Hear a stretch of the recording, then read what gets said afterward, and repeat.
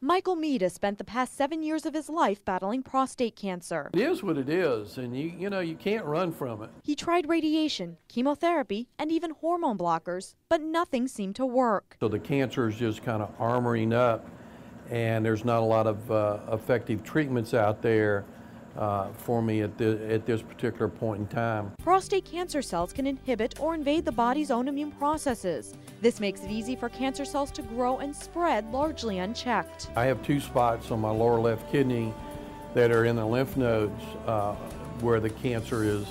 It shows up on CAT scans, and then the next step is that it would start attacking the bones, because that's where it goes. That's why doctors believe Michael may be a good candidate for a new treatment called Provenge. It actually uses a patient's own immune system to help keep cancer cells at bay. Provenge is the first prostate cancer therapy approved by the Food and Drug Administration that uses a patient's own immune cells. And this is where Florida's Blood Centers comes into play.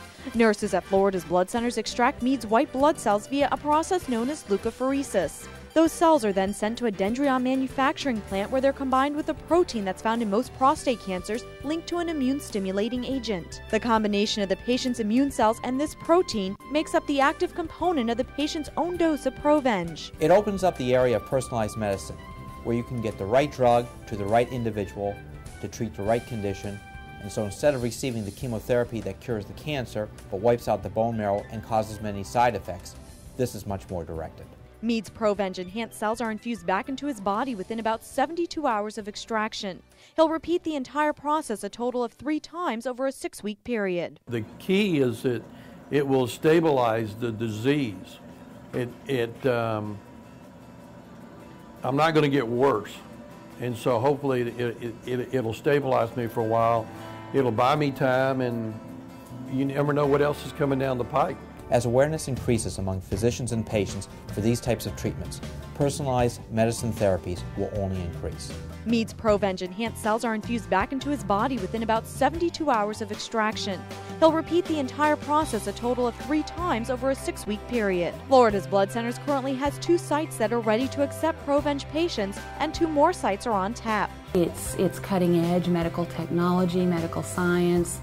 And it's interesting because we get to actually see the patient in these situations.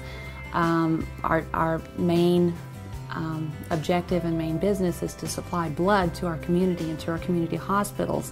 And while we really enjoy that, it's also nice now to get to be more directly involved with the patient and directly involved with their treatment and seeing things progress. As for Dendrion, they are working on this type of approach to treat other forms of cancer, and that gives hope to patients like Mead who have run out of options. My attitude is, it may win, but I ain't going down without a fight. I'm Nancy Gay for Florida's Blood Centers, where local heroes are saving lives.